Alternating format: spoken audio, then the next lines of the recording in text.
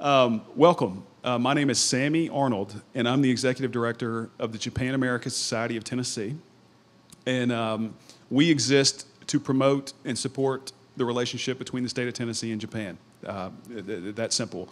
And of course, most of the time when we talk about that relationship, we talk about it in terms of all the economic capital that Japan has contributed to the state, which is, of course, worth talking about because it's a lot. But that only tells part of the story. There's been also a great deal of cultural capital contributed as well. It's important to talk about both, and that's why we're here tonight. We are here thanks to the very generous support of the Mitsui U.S.A. Foundation. And I have a gentleman here, Mr. Jaime Torres from the Mitsui and Company. Mitsui is a great Japanese company that we're fortunate to have here in Nashville. They have supported JAST for many, many years, long before my time here, and we're thankful for them. And I would like to give an opportunity to Jaime, the Deputy General Manager at Mitsui and Company, to tell you a little more about what they do. Thanks so much. Here's Jaime. Yeah. Thank you.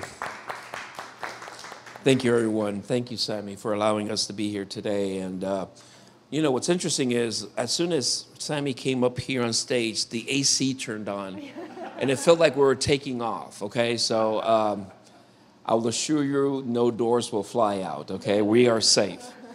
But thank you for this opportunity. My name is Jaime Torres. I work with Mitsui since the year 2020. I was working previously with a Dutch company called AkzoNobel. They specialize in paints and coatings. And prior to that, I worked with Bridgestone Tire. And with Bridgestone, I lived in Costa Rica for 7 years. So if you want to know a little bit about Costa Rica, let me know. 7 years, you think it's a short time, but wow, we enjoyed it a lot, as we enjoy coming back to Nashville. And the reason why we are here today, and it's great to be here at a bookshop, something that is disappearing from our fiber, unfortunately. But I always enjoy going to different bookshops, and I can't leave without buying a book. I have many books at home. Ask me how much I've read. Probably not as much as I would like to. But I'm here to talk a little bit about Mitsui, and for those of you that have not heard about Mitsui, Mitsui is headquartered in Tokyo. It's a Japanese company, and is one of the largest Japanese trading and investment companies in the world. Mitsui's business focus is specifically on growth through traditional trading, business investment and management, and project development. Its diversified business portfolio spans 63 countries and regions, with over 500 affiliated companies, including 46,000 employees within 128 offices. Total worldwide revenue during the last fiscal year, March 31st, 2023, was $106.8 billion. Now, Mitsui U.S.A. established its offices in 1966, is one of the largest wholly owned subsidiaries of Mitsui and Company, and Mitsui U.S.A. operates in the following 10 business areas: mineral and material resources, infrastructure projects, mobility, chemicals, energy, foods and retail, healthcare and service businesses, IT, financial and new business, and transportation logistics. Its operations are guided by its diverse, distinctive corporate social responsibility policy, which emphasizes environmental and socially accountability and respect for the stakeholders and the community. The Mitsui U.S.A. Foundation is the philanthropic arm of Mitsui and Company USA for active social contribution programs in communities where Mitsui does business. Established in 1987, it currently supports more than 50 initiatives across the U.S. in areas of education, community welfare, arts and culture, and employee matching and volunteerism, with special emphasis on integrational education and U.S.-Japanese exchanges. More than 50% of its grants targets education primarily for college level via scholarship, forums, and Japan research. With respect to the JAST events, Mitsui U.S.A. Corporate supports the Nashville Cherry Blossom Festival, the Women's Forum and Network Luncheon, and the Mitsui U.S.A. Foundation founded and supports These programs, which could be active or is in process of, the Mitsui U.S.A. Foundation Scholarship in Tennessee. It also contributes generously to regional programs that includes the Cherry Blossom Festival, which is about to come up pretty soon. The Tennessee Video Skit and Poster Presentation, the Women's Leadership Forum and Network Luncheon, the Memphis Japan Festival, and the Mitsui Lecture Series, and that's why we're here today. The Mitsui Lecture Series objective in its third year, and thanks to the support of the Mitsui U.S.A. Foundation, is to deepen the understanding of contemporary Japan and Tennessee and create a sense of community and exchange. Now, what better way to represent this sense of community than what we're doing today with Yurina Yoshikawa, who will be discussing 3 books, and I won't say the titles, I'll leave that to her. I don't want to steal her thunder, where they'll be addressing the cherry blossom as the motif. So I hope you enjoy this evening. Sammy, thank you for your time, and have a great evening. Thanks, Jaime. That brings us to our very special guest, Ms. Yurina Yoshikawa. Yurina is the Director of Education at the Porch. Yurina holds a Master of Fine Arts from Columbia University. Her writing has appeared in The Atlantic, NPR, Lit Hub, The Japan Times, and several other places. She was the winner of the 2020 Tennessee True Stories Contest and a 2021 recipient of the Tennessee Arts Commission. Yurina serves on the boards of 2 local nonprofits, the Nashville Philharmonic Orchestra and API Middle Tennessee. She hosts and curates the virtual book club for the Japan American Society of Tennessee that focuses on contemporary Japanese novels translated into English. She is also an associate of the U.S.-Japan Council, where she is a co-organizer of their Artists and Creatives group. And I have been in this role for 4.5, 5 months, and so I have only had the privilege of knowing Yurina and her husband not very long, but I feel like we're friends already, and I'm thankful to have her here tonight, so I'll introduce Yurina. I have a mic here, so yes. All right. I believe I'm going to stand here, and do we need to, can everybody hear me okay? Yes? Okay. Thank you all so much, and thank you to Jast, definitely Sammy and Ginger, friends. Yes, we are. The Mitsui U.S.A. Foundation, so glad to meet you tonight, Jaime. And the Consul General of Japan in Nashville for recording this lecture so that anyone can view this on YouTube at a later time. I also wanted to give a very special thanks to the bookshop right next door, as well as Hanabi Coffee Shop for hosting this today.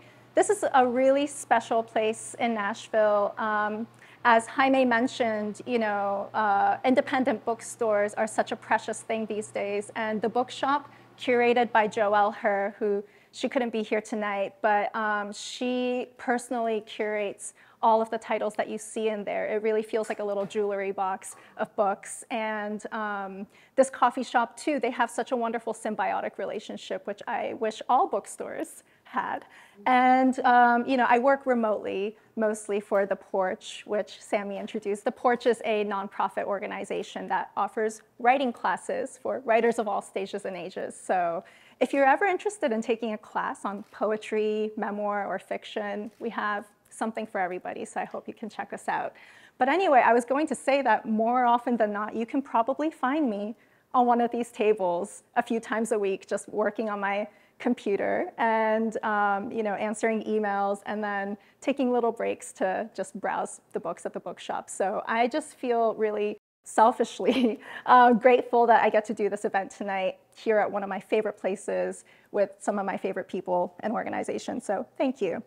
And yeah, so before we dive into the books, I just wanted to spend a couple minutes talking about the overview and context of, you know, cherry blossoms in Nashville. Why are we talking about this today? So I'm sure you've all seen some on your way here this week.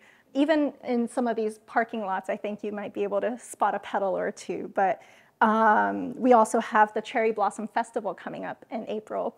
And I just felt the need, really, you know, every time spring comes around and the cherry blossoms are in bloom, I'm gravitated towards books like the ones that I'm going to discuss. Reading books for me personally is a way of making sense of what's going on. And what's so beautiful about cherry blossoms here is that they do such an immediate job of curing a little bit of my homesickness. I am originally from Tokyo, Japan. I grew up mostly in California and spent my formative years in New York. But looking at cherry blossoms alone, it just takes me back to my childhood, to seeing my grandparents in the rural mountains where there were cherry blossoms everywhere, and we went to festivals together. And I'm just really happy that we get to enjoy them very casually here. And I'm going to talk a little bit about the history of how that came to be. I'm going to discuss 3 books tonight in very, very brief stints. If there was no time limit, I could probably go on and on for 3 hours, but I'm glad that you're capping me at 30 minutes. We're going to start a little bit with the Tale of Genji, which was written in the year 1000. And the second book will be the Makioka sisters, which is from the mid-20th century. And then the last book is a very precious book to me. It's called The Housekeeper and the Professor, written in 2003. So we're going to span a little bit in time throughout a millennia. So bear with me. I wanted to mention too, especially since the bookshop is right there, that we currently live in an incredibly lucky time as readers. There are so many talented and accomplished translators who are hard at work right now, translating works from all different cultures and different languages. I can only speak for Japanese because I speak that language and can compare the original text with the translations, but my gosh, these translators, they get the authenticity and the nuance perfectly. And I feel that, books are a way of getting to know someone else's culture. Books are a way of getting into someone else's worldview. And when the translations are so good, you actually don't even need to know much about the topic. You don't need to be a Japan expert. You don't even have to have gone there or know anybody. You can pick up a book, immerse yourself immediately because of the work that the translators are doing. And my hope is that if you were ever feeling intimidated by some of these translated books because you thought, oh, I might need to know X, Y, and Z before diving into it, I just want you to let go of that, a little bit, and to trust that the translators are going to take you there and to, provide all the context you need and to, share with you a universal human experience. I could go on and on about that alone, but one last thing. So, why are cherry blossoms such a big deal in Japan? In the beginning of time, cherry blossoms were actually only visible in the high mountaintops. And it is recorded that in the 9th century, the Japanese emperor and the court at that time, they decided, we want to look at those cherry blossoms in our own gardens. And so they sent people to chop down those trees and the saplings, bring them to the middle of the imperial gardens. And that's how they were transplanted there in the 9th century. And for a long time, the earliest books, like the Tale of Genji and poetry, it was really only written by people, who were in that world, that elite, exclusive world. And when they wrote about cherry blossoms, it was because they were there in that garden. That was only, for the very top of society. Skipping forward, in the 16th century, when feudal lords, who were very powerful samurai, like Toyotomi Hideyoshi, they decided that more people should enjoy these cherry blossoms. So they transplanted those trees to temples and parks.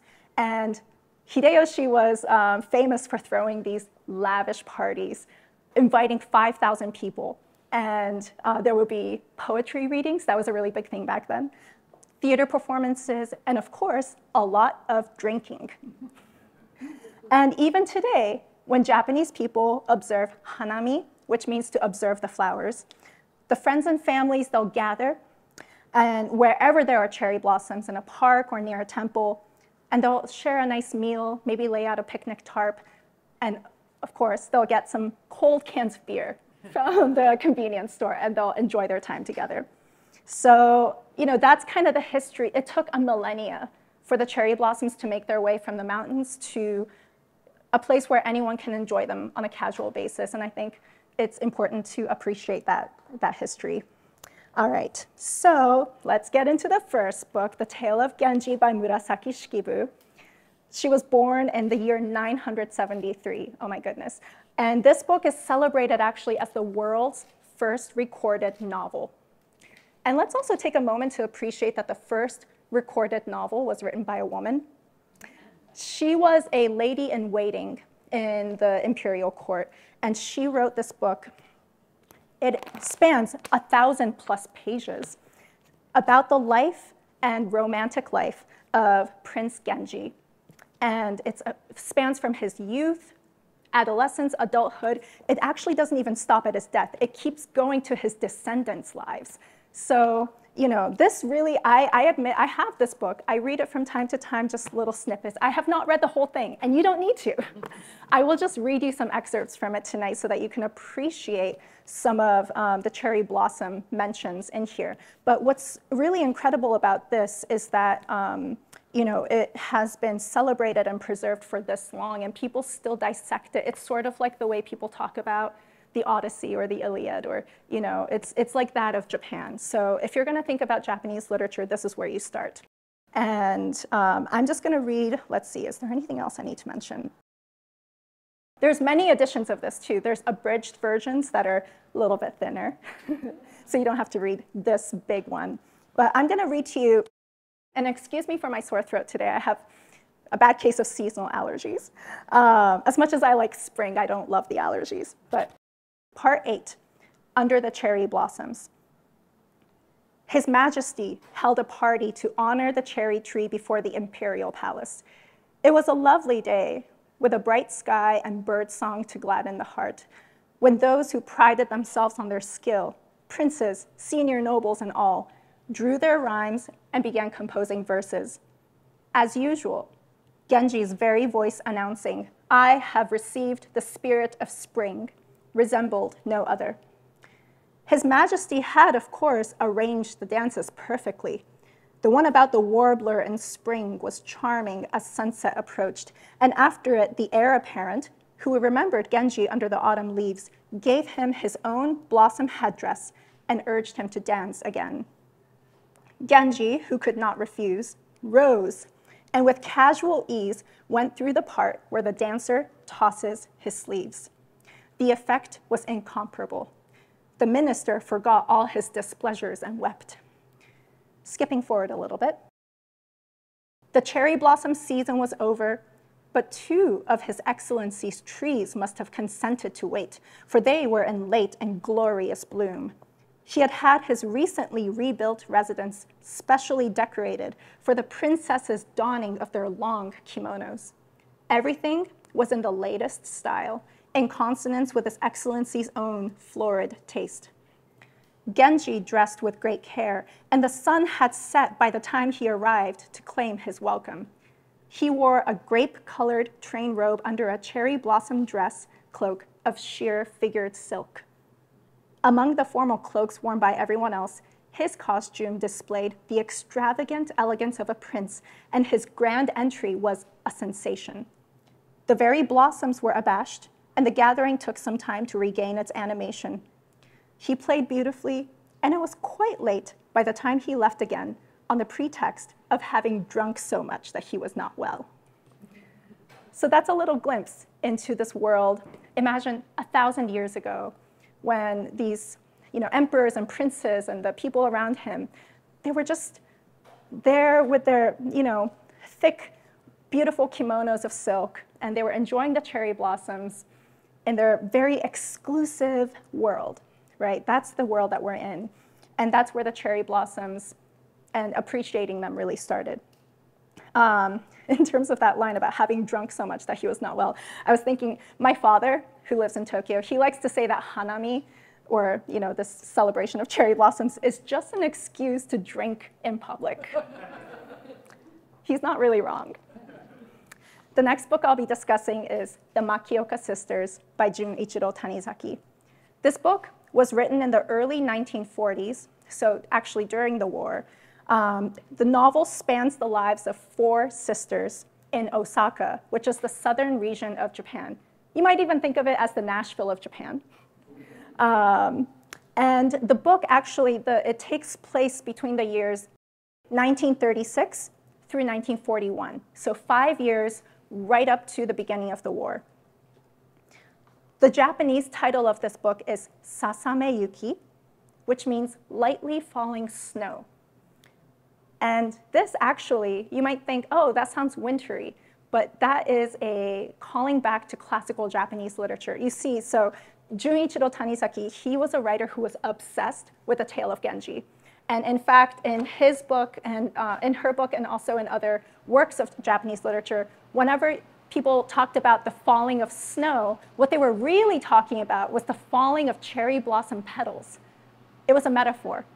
And so this book, the Makioka sisters, Lightly Falling Snow, that immediately for Japanese readers, they're going to think cherry blossoms. And the novel spans 5 years. The sisters take an annual pilgrimage to Kyoto from Osaka just to view the cherry blossoms. It's their special thing. It's their special ritual. And other things happen. This book reminds me a lot of Little Women or Pride and Prejudice, in that it's also a story about 4 sisters. Unlike those books, this book is very tragic. It does not have a happy ending.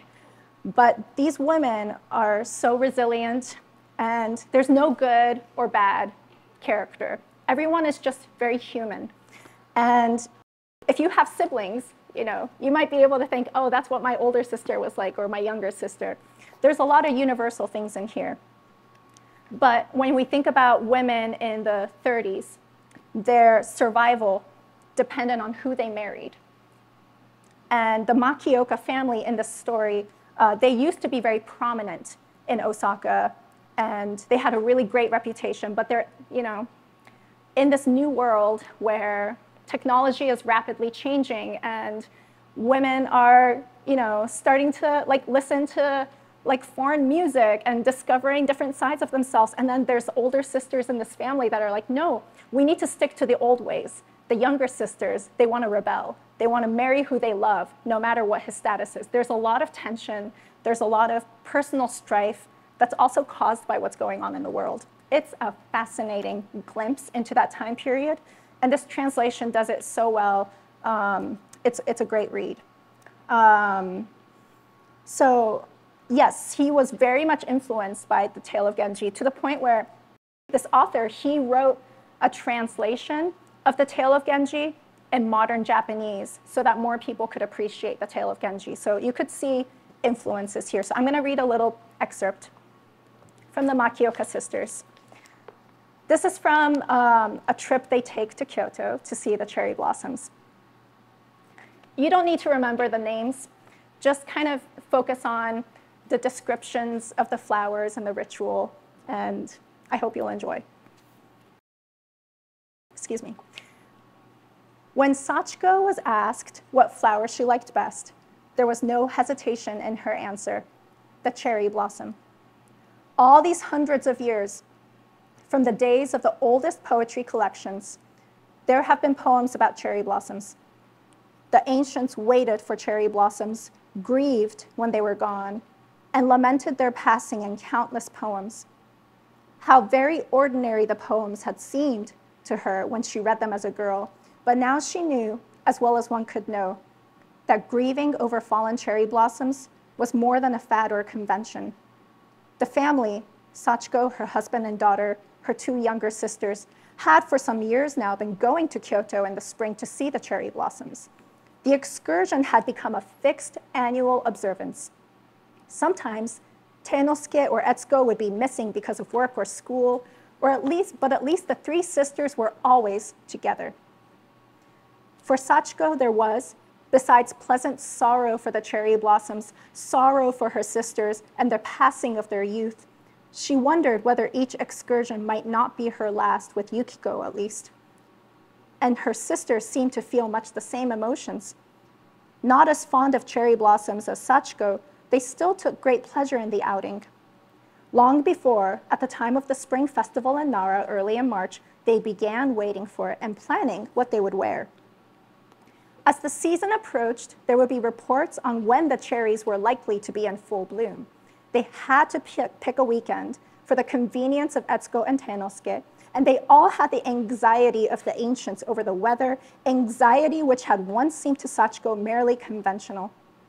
With each breeze and each shower, their concern for the cherries would grow. There were cherries enough around the Ashiya house, and cherries to be seen from the window of the train to Osaka, and there was no need to go all the way to Kyoto, but Sachiko had firm views on what was best. When it came to sea bream, only akashi bream seemed worth eating, and she felt that she had not seen the cherry blossoms at all unless she went to Kyoto. Teinosuke had rebelled the year before and taken them instead to some bridge, but Sachiko had been restless afterwards, as though she had forgotten something. She complained that spring did not feel like spring, and finally took Teinosuke off to Kyoto just in time for the late cherries. The annual procedure was fixed. They arrived in Kyoto on Saturday afternoon, had an early dinner at a restaurant, and after the spring dances, which they never missed, they saw the Gion cherries by lantern light. On Sunday morning, they went to the western suburbs. After lunch by the river, they returned to the city in time to see the weeping cherries in the Heian Shrine. And with that, whether or not Teinosuke and Sachiko stayed on another night by themselves, the outing proper was finished. The cherries in the Heian Shrine were left to the last because they, of all the cherries in Kyoto, were the most beautiful. Now that they were great weeping cherries and Gion was dying and its blossoms were growing paler each year, what was left to stand for the Kyoto spring if not the cherries in the Heian Shrine? And so, coming back from the western suburbs of that afternoon and the second day, and picking that moment of regret when the spring sun was about to set, they would pause, a little tired under the trailing branches, and look fondly at each tree, on around the lake by the approach to a bridge by a bend in the path under the eaves of the gallery.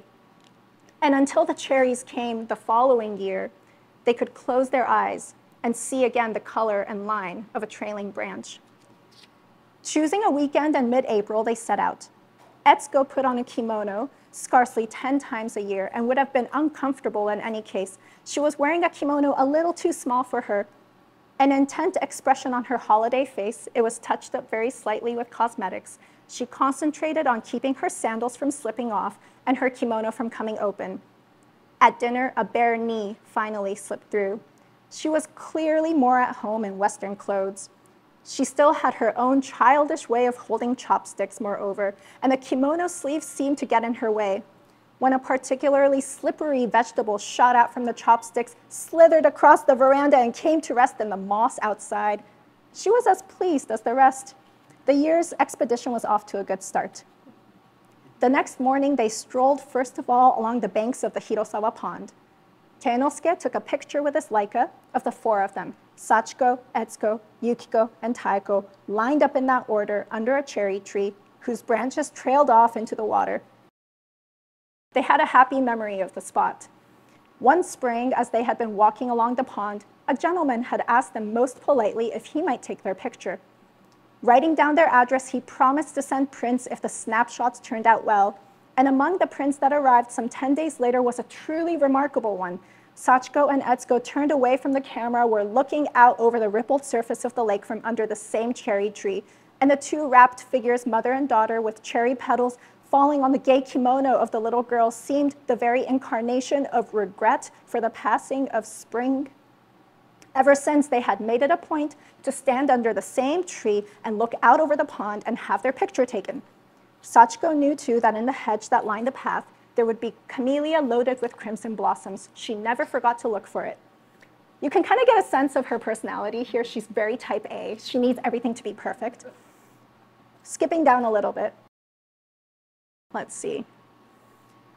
These weeping cherries just beyond the gallery to the left as one steps inside the gate and faces the main hall. Those cherries said to be famous even abroad. How would they be this year? Was it perhaps already too late? Always they stepped through the gallery with a strange rising of the heart, but the five of them cried out as one when they saw that cloud of pink spread across the late afternoon sky.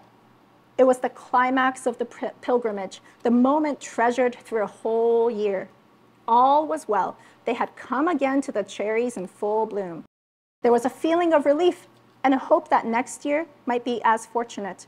And for Sachiko, at least, the thought that even if she herself stood here next year, Yukiko might be married and far away. The flowers would come again, but Yukiko would not. It was a saddening thought, and yet it contained almost a prayer that for Yukiko's sake, she might indeed no longer be with them. Sachiko had stood under these same trees with these same emotions the year before and the year before that. And each time she had found it hard to understand why they should still be together. She could not bear to look at Yukiko. The willows and oaks beyond the cherry grove were sending out new buds. The oleanders had been clipped into round balls. Sending the four ahead, Teinosuke photographed them at the usual spots, at the pond, near the shore, near the stones. He had them line up under the truly glorious branches that trailed down over the path from the pine-topped hillocks of the west of the pond of the nesting phoenix. All sorts of strangers took pictures of the Makioka procession. The polite would carefully ask permission. The rude would simply snap. There the family had had tea. Here they had fed the red carp. They remembered the smallest details of earlier pilgrimages. Makioka sisters, highly recommend. So we went from the imperial gardens, where it was very exclusive. 20th century, it's a little bit more open to the public, and families like the Makioka family, they can make it a point to go somewhere, look at them, and make it as perfect as possible, and need it to be perfect, right? Now we're going to move on to the 21st century. And The Housekeeper and the Professor, this is a novel that was written in 2003. So The Housekeeper and the Professor. I spoke about this actually in one of the Reading Between the Lines. So if you want to hear me ramble on about this one, it's on YouTube. Today I'll just talk a little bit about the part that talks about the cherry blossoms. And you can even see on the cover, cherry blossoms. So Yoko Ogawa, she is a brilliant novelist. A lot of her books are very dark and very, let's say, pessimistic a little bit about humanity. This one is actually a feel-good novel. It will make you feel warm and cozy inside, if that's your thing. Let's see. The context of this has a very simple premise. There's three characters. There's the housekeeper. She's a single mom, and she has a son who's about 10 years old. He's in elementary school. And then the professor. He's just named the professor. You don't even get his real name in here. Housekeeper, her son, and the professor. That's all you need to know.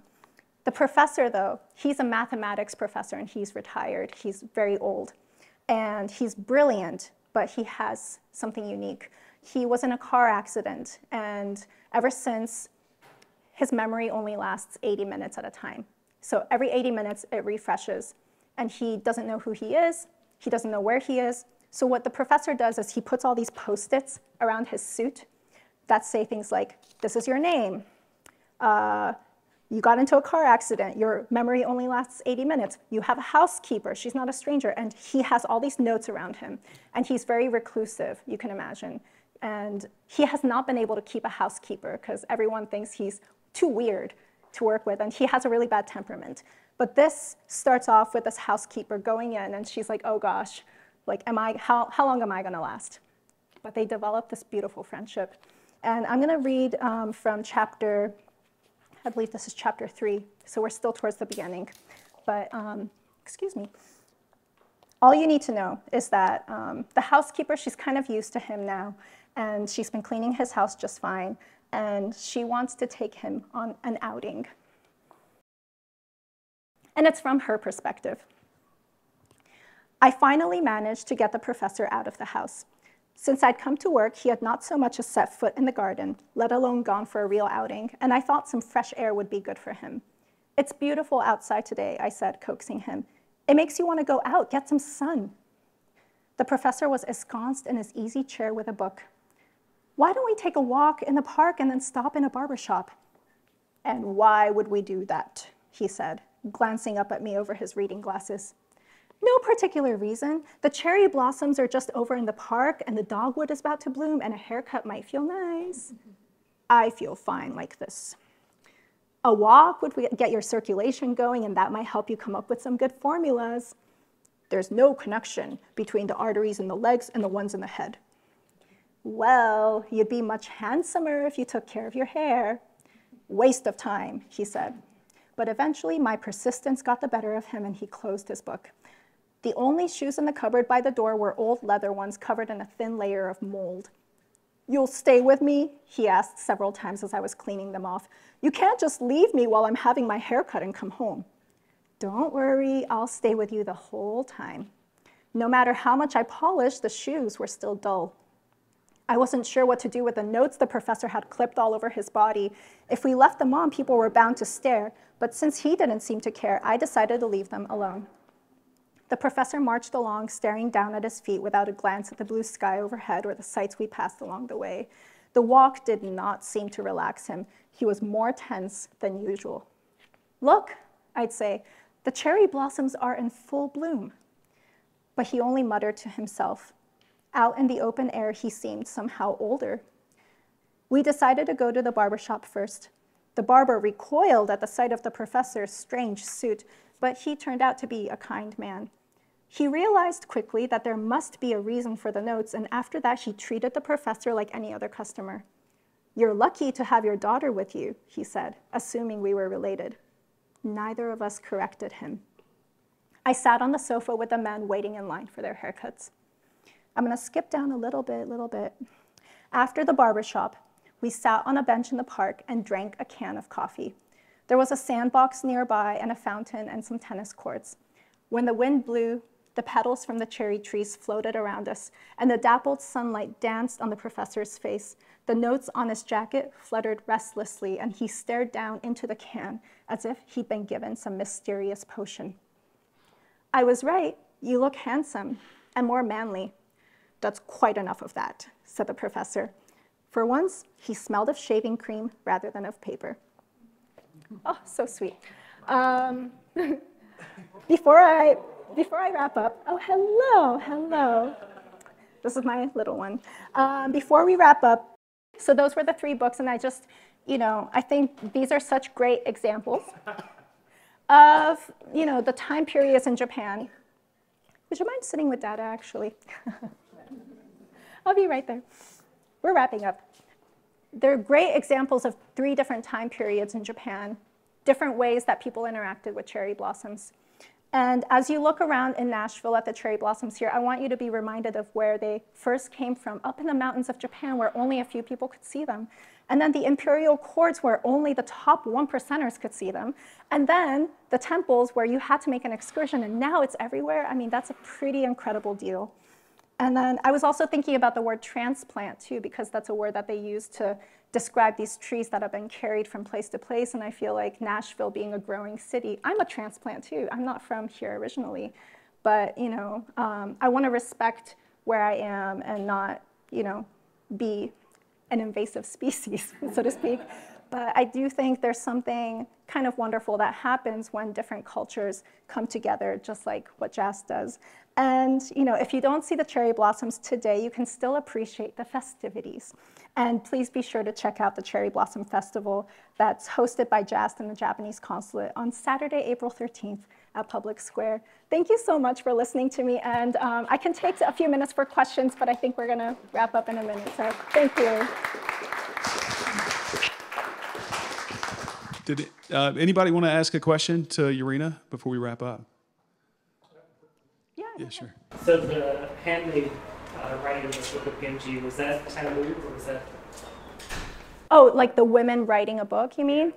That's a very interesting question. So during this time, the men wrote in Chinese characters. The women were able to write, but they had to use different kinds of characters called hiragana. And the men were kind of like, you can write your little things, just don't use our way of writing. And that's what happened. That's, this lady in waiting. And there's another writer named Sei Shonagon, who was also a contemporary of hers, who wrote the pillow books. Those are really good too. But the women wrote, and it was not taboo because they were just given that container and that permission.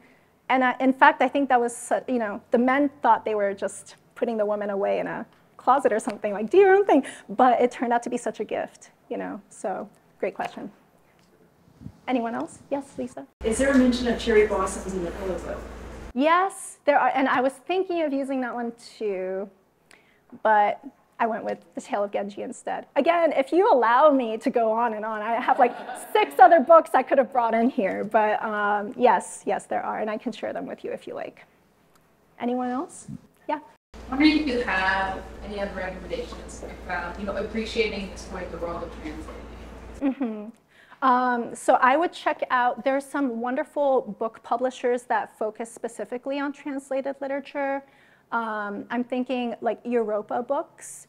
They are a publisher that only really puts out translated books. And that's how I've discovered, for example, one of my favorite writers, Elena Ferrante. She's Italian, and I would have never been able to appreciate her if it weren't for that publisher. And they do all the countries of the world. And I think just browsing, in a bookshop too, and seeing, where it was originated and just going from there. And I really do think the translators are doing such fantastic work that you can really trust and lean on them to give you what you need to read it. Give Yurina a hand one more time, please. And we had a great cameo from Yurina's husband, yes, Jen, and 2 very special guests. What are their names? They're Ray and Hal. Okay, yes. Awesome. That was tremendous. I want to note that our friend John here is recording this. This will be on our JAST YouTube channel probably tomorrow. One great way to support Yurina might be to take that video and share it on your Facebook or your Twitter, whatever the other ones are called. I'm out of date.